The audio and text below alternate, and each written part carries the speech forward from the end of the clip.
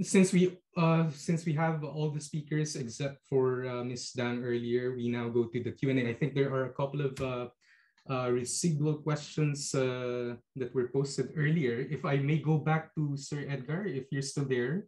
I think you had a question earlier in terms of the BMAC tricycle. Since we promised to ask this directly to Doc Manny, if you can turn on your mic, or are you still there? Yes. Ayun. Si Sir Edgar kasi sir may tanong kanina regarding the BMAC tricycles. Yeah, I think he's coming online. Hello? Yeah, I'm still here. Yeah.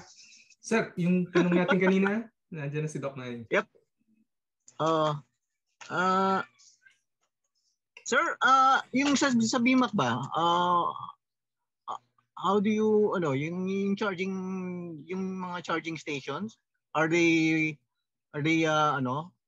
capable, or are they applicable to those BMAC 64B ba yun, Yeah, actually, in the case of BMAC, designed yung electronics niya to charge, to do slow charging. So basically, ano lang siya, yung plug lang sa bahay. Sayang kasi yung battery niya is magandang klaseng battery siya. Actually, if you set up a station is LTO, so you cannot maximize it. Pero unfortunately, pagka sinaksak mo yun sa mas higher na charging system, yung fast charger, yung fast charger, baka i-shutdown lang din ng electronics niya kasi parang may electronic protection siya, or baka uminit siya. So, correct. Yeah, so, ang suggestion ko doon is talk to BMAC. Baka meron silang version na pwede na kapitan ng BMS or charge controllers that allows the batteries to charge faster. I know, sir, na Dr. Jose, UP has yes. Invented one like a fast charger for that. Yes, pero the charger is different from the BMS and the charge controller kasi nung sasakyan. So yung bottleneck is nandun sa BMS and sa control system nung battery. So yun ang kailangan na palitan. Now, I think right now nabo-void yung warranty pag tina-charge nyo sa higher rate than what is recommended. I suggest to just wait for the warranty to end, and then have the battery pack retrofitted. Then you can now charge faster. Okay. Thanks for the answer, sir. 2 years yata yung 2 years. Ilang years pa yung warranty niya? Alam ko 5 years yata yun eh. 5 years. Then you have to, I think still have that battery could last a lifetime kasi magandang klaseng battery yan eh. So, I think pagdating ng 5 years, buhay pa rin naman yan. Theoretically, buhay pa yung battery na yan. So, you can replace that. Okay. Thank you. Electronics. Thank you, Sir Edgar, for the question. Doc Manny, for the answer. Salamat. Siguro, if you do have the participants from Pasig, from CTDMO Engineering, kung meron po kayong specific questions, I'd like to invite you also to post them or directly speak. Siguro kung nandyan sila, Sarah. Yeah. Before I go through some of the other questions that were chatted in the chat box. Okay, while we wait, siguro I do have a couple of questions here. The first one, maybe for Chure or Nuwong, or maybe even the Vittorio. There was a question in terms of international experiences. What can you recommend? From the perspective of a city, what are the kinds of support that local governments can immediately provide for the success of the deployment of EVs and the charging infrastructure? I think there were a couple that were mentioned earlier. Maybe anyone from our international resource persons can take that one. I think you can share with until Thailand. I think I think for Thailand, I think the role of local government is maybe different from other country. I think our local government are actually not as big and powerful. Like of course, if you look at US, look at many other countries that a local government has certain authority that can be done, decision making. But I think for Thailand, local government in general are not that critical, except the fact that like Bangkok, or Chiang Mai, the Pattaya, which is big city, then they have some sort of the internal what we call the internal municipal tax. Yeah. Right, and they can use those tax, for the benefit of the inhabitant or people who live in those particular area. One of the things that I think in response to the question that Alvin posed earlier, that I can share that in Bangkok also we have this BTS, which is like a electric train that connecting I think part of the major part of Bangkok, and they also coming I think just this year with electric bus feeder. So those kind of things is actually additional service that provided by the local government, who actually taking care of this electric train. Or some of the thing is that in Khon Kaen they are talking about to have this town corporation that could have the tram that leading between the major city and university and the airport. Those kind of things, I think that's something that the local government in Thailand can do. But besides that, I think in terms of regulation or big project, if you have to rely on the federal or the central government. Thank you, Nuwong. Very important points there in terms of integrating into the budget planning as well as in the wider plans. No? Yeah, thank you. Tsu-jui, would you like to add to that? Yes, I think many of the important policies are in the hand of national governments. Well, because of the structure of Taiwanese governance, we mostly have just local governments and national governments. So the major infrastructure plans and bills have to be passed or supported by the national government. But I think in a way for local governments, what they can do, I think, is actually, I think it's sometimes on the side of enforcement. So using the emission regulation is a good tool, but then it's up to the local governments to see whether they really crack down those old internal combustion engine, either vehicles or cars or scooters, so that in these transport policies in terms of the carrot and stick, at least the stick side will work in a way. And possibly also working with the sort of the suppliers and manufacturers, such as GoGo in this case, to find out where the market is, what would be the key thing. I think very early on, I think together with the public and private collaboration, through that mechanism, they realized that it would be easier and beneficial for everyone to have battery swapping stations right in front of sort of the urban supermarkets or even gas stations, or just places people definitely will go and park their scooters, so that they will have an understanding of the convenience of these scooters.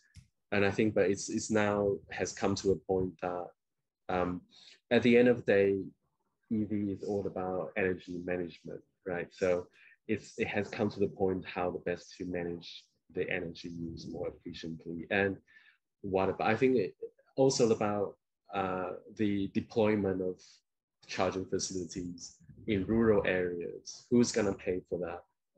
And because it's not a business model for GoGo, for example, to install a charging station in the middle of nowhere where this population is 100, but they want to use electric scooters. So who's gonna pay for that? We don't want to fall into that trap of, oh, government has to come and subsidize these, and then that would just be a black hole of subsidizing, say, public transport and all that. But I think there is no answer for that, but I would like to hear everyone's opinions and thoughts. Thank you very much, Tsu-jui. Again, just to review your key points. The first one is on enforcement.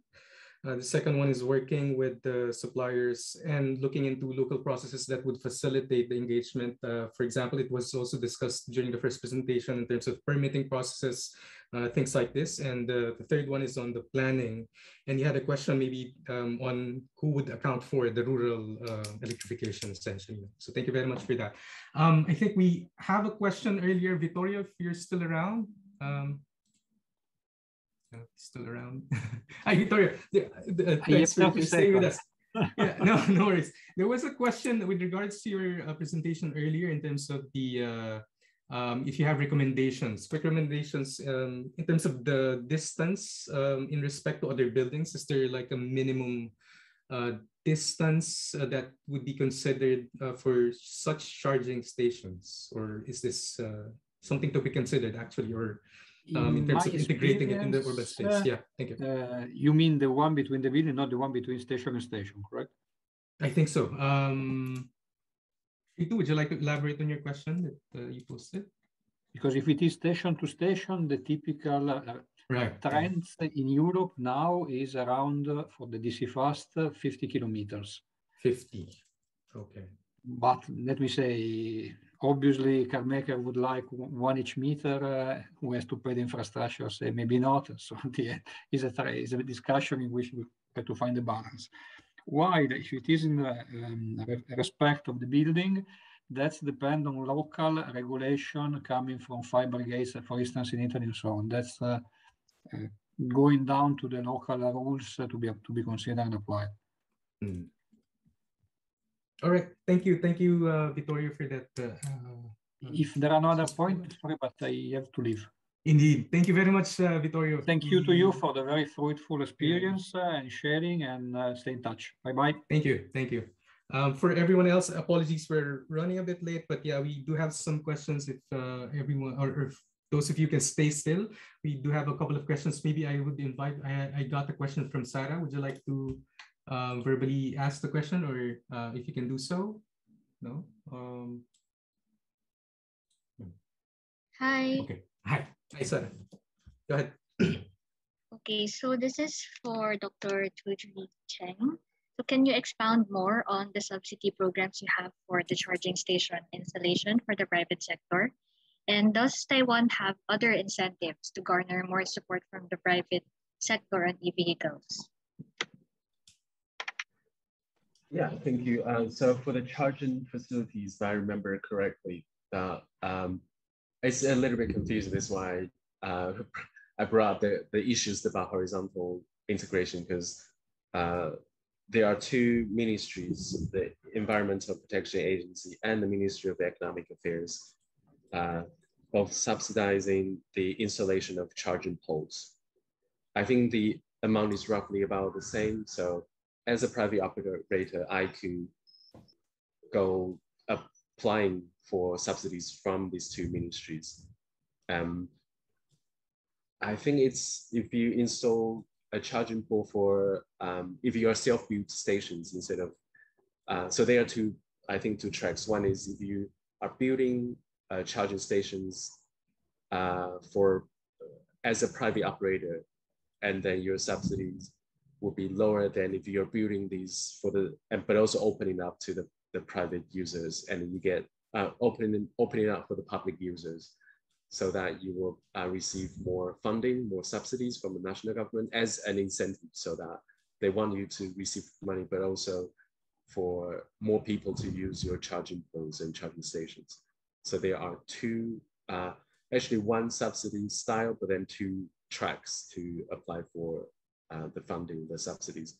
And for EV, electric scooters, it was quite confusing previously, because as a scooter user, say myself, if I want to phase out my old combustion engine scooters to get a new electric scooter, I could apply for two types of subsidies.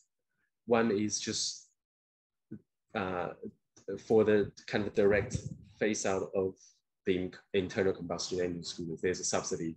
Say if you give up your internal conventional scooter to get a new scooter, and then you get this funding. And there is also just a pure funding of getting rid of your old scooter, regardless of whether it's electric or gasoline power. So that's the subsidy actually caused the backfire, but somehow it's open to everyone. So there are actually two tracks of subsidies, and the subsidy program again varies between cities. Like some cities provide more funding, so that creates a lot of confusion. That if say if Alvin and I both live in Taiwan and where Alvin lives has a higher subsidy benefits, and I will ask Alvin to buy a scooter for me.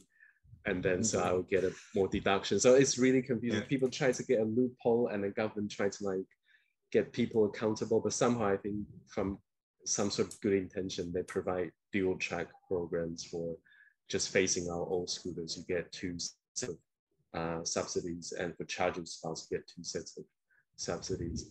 And yeah, so one from I think national government for the charging spots and poles, and scooters mostly from the local governments. Some are actually channeled from the national the Environmental Protection Administration. If it's about emission reduction, if phasing out your old scooter has contribution to emission reduction, and the money comes from Environmental Protection Bureau. And then if the phasing out scooter provides benefit to the development of the e-scooter industry, and you get the funding from the Ministry of the Economic Affairs. So just a confusing yet I hope that works and helps. Thank you very much, Tsu-jui. I think Sarah, yeah, I think these kinds of insights are very valuable, like insights coming from on the ground experience in all these different intricacies. No, this would be useful in terms of also for in the case of the Philippines and moving forward with the policies as well, and in relation, hopefully in relation to the subsidies as well in the future. Maybe if I can again like invite everyone from the other LGUs, if you have specific questions, maybe this is the last call before we move to the announcements. But there was one specific insight that we wanted to get Doc Manny's, sorry, one question. Doc Manny, are you still there? Yeah. Yeah, yung question with regards to, meron question dito regards to how come hindi na-issue yung cost ng swapping sa motorcycles while sa e-trike mas mahal siya? Yeah. Sorry for the international. Yeah. So for motorcycles, normally the batteries are very light, so it could be easily removed by the driver himself, and then just plug into the charging cabinet, and then you get a new one and then plug into the motorcycle. But for electric tricycles, you're talking about 30 to 40 kilos of battery pack. So that needs like 1 to 2 persons, two persons to bring it out, put it in the cart. So you have human resource there, and that increases actually the cost. Okay, thank you, Doc Manny. Is there anyone else who would want to pose a question before we move to the closing and the announcements? Going once, going twice? Okay, so if none, I would like to thank all the speakers, Doc Manny, Dr. Tsu-jui, Dr. Nuwong, Vittorio, and Ms. Tang, for the wonderful contributions